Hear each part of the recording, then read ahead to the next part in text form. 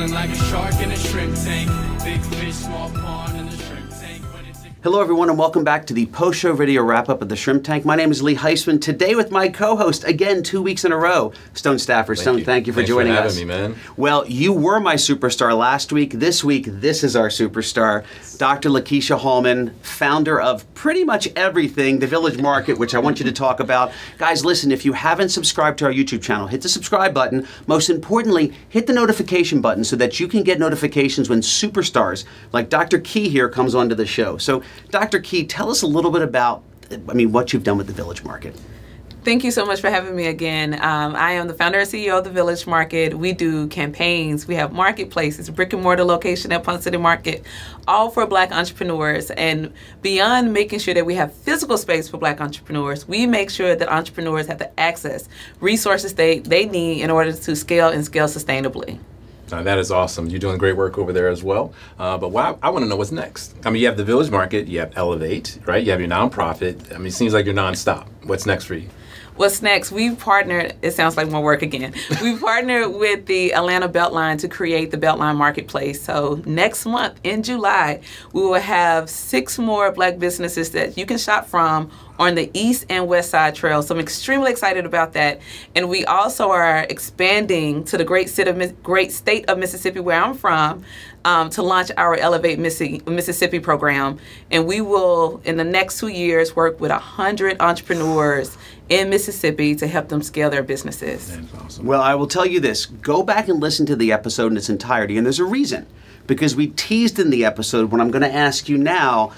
This, I would say young lady, much younger than me, of course, but Dr. Key, again, I was blown away during the entire show how on top of her game is. This woman is very thoughtful, very strategic. But I said, hey, when did you run into an obstacle where you didn't see it coming? And you we teased it out to this part of the show.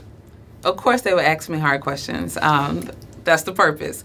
But, one of the experiences that I had that I don't think I was prepared for, this was in 2017. I met this, at that time, who I thought was an incredible person who would help me build the financial infrastructure of my company. And before this moment, I still do have my rose-colored glasses on, and there's deep belief in people, but I naively trusted this person without doing the proper vetting. And so this person came on, and I thought as a mentor, as a financial advisor for my company, really led me down a path of a lot of dishonesty. And a year and a half of working together, I looked at my books, got outside auditing, and I saw that so many things that they did with the Village Market, so many things that they told me they were doing with the Village Market, they simply didn't do. And what I did was put my trust in the wrong person, and I think naively because that person looked and sounded just like I did. And so that was one of the most heartbreaking experiences, but I learned so much from it to make sure that I do the proper vetting, that I don't let my guards down naively. I still have grace. I still believe in people. However, the proper vetting, especially with CFOs, anyone that's going to come in and help you with the back office of your company, make sure that you have those reference points and you call every single person.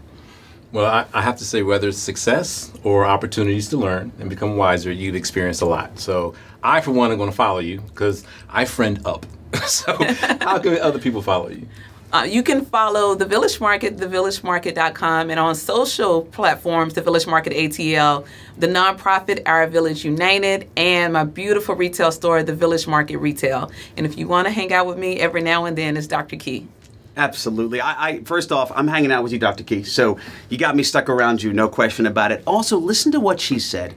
The bumps and bruises. As successful as Dr. Key is, you still as an entrepreneur have to get those bumps and bruises and learn from that. And you didn't just fall down and roll away. You picked yourself up and you learned from that experience.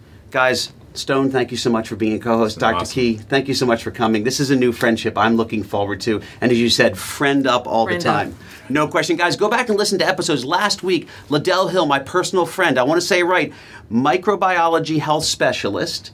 He's done a lot for me. I'd go back and watch his show, guys. Health and wellness is something that you have to take care of. So you take care of yourself, you take care of everyone else around you in the community. And that is your post-show video wrap-up of the Shrimp Tank. I've been feeling like a shark in a shrimp tank. Big fish, small pond in the shrimp